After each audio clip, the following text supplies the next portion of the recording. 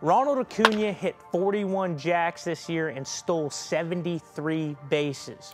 On Mookie Betts' most recent podcast, JD Martinez described him in one word, and that one word was twitchy. Dude, but then when you see him in the box, he seems like he's huge. Yeah. And then he hits the ball, and you're like, that's different. That's different. When it comes off his bat, you're like, that's different. It's so loud and so fast. It's so twitchy. Give him one word that I would describe him with is twitch. Typically, when we think twitchy, we think of fast twitch muscle fibers. Because fast twitch muscle fibers contract more quickly than slow twitch fibers. They generate rapid, powerful contractions, making them well suited for activities that require sudden bursts of strength or speed, such as hitting a baseball or stealing a base. So sure, if you want to get twitchy like Acuna, you need to be on a solid program building your fast twitch muscle fibers, but I'll be honest with you, that takes a long time, and it's not the direction that I want to head with this video. What if I told you there was another way to become quote-unquote twitchy? And that other way is taking our focus off the muscle, the type 2 fibers, and placing that focus on tendon stiffness and resilience. When we look at tendons, they act as springs, storing and releasing energy during movements. When a muscle contracts, the tendon stretches slightly, storing energy. That stored energy is released when the muscle relaxes, aiding in efficient and powerful movement. So the main role of tendons is to transmit the force generated by the muscle to the bones, allowing a certain movement to occur. So your brain tells the muscle tells the tendon, then the tendon moves the bone. And this phenomenon is called your electromechanical delay.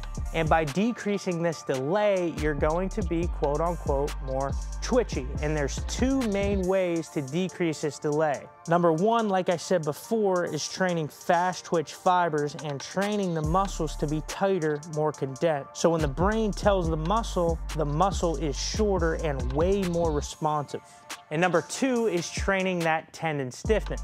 So take a band, picture this as your tendon. So when the brain tells the muscle to move the tendon, if you have a loose tendon, it's going to take a while before that tendon pulls on the bone. So if you can stiffen up your tendons through training, when your brain tells your muscle tells the tendon, then it doesn't have to go as far because of that tendon stiffness. But this is a juggling act, because why? Stiff tendons are very good conductors of power, but stiff tendons also leave you more susceptible to overstretching injuries. Look at Aaron Rodgers, RIP, that's exactly what happened to him. He couldn't withstand the eccentric and the lengthening forces, especially with that foot behind him, then the Achilles ruptured. So how do you train these tendons to be more twitchy, more stiff, but also more resilient and durable? And you can do so by adding in extensive plyometrics. Plyometric training in general involves rapid, explosive movements that rely on the stretch shortening cycle of muscles and the tendons. Extensive plyometrics involve the lower intensity and high volume exercises compared to its counterpart, intensive plyometrics, which emphasize the high intensity, lower volume activity. So why extensive plyometrics can be effective for building tendon stiffness and resilience is because the repetitive loading and unloading of tendons stimulates adaptations that enhance tendon health. These adaptations can include increased collagen production and improved tendon density, and they help reduce the risk of tendon injuries such as tendinopathies or strains that can occur in athletes participating in high intensity and repetitive activities. And the biggest issue with extensive plyometrics is athletes a lot of the times like to tense up and use the muscle and not the tendon. You ask Usain Bolt, right, when he's running in his races, he uses 80% intensity. You ask some big leaguers when they swing, they use 80% intensity.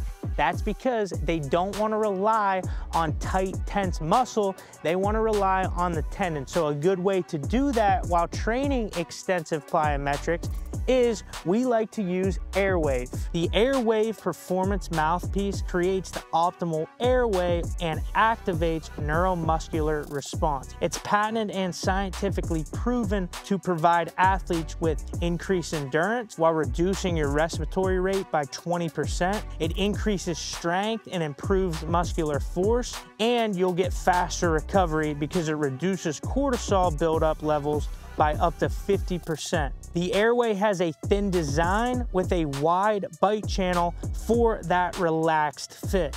And that relaxed fit is what we're looking for because all that tension is gonna start from your mouth. If we can relax up top, it's gonna relax the entire muscular system, helping us rely on the tendons when we do these extensive plyometrics.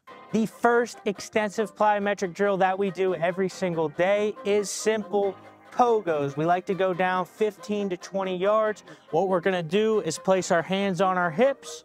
From here, we're gonna do little jumps, just utilizing the ankle. So it's gonna be big Achilles tendon here. Juice has his Airwave in, he's nice and relaxed up top. That's gonna lead to the lower body. We don't want big knee flexion here. We wanna turn the muscle off and think tendon.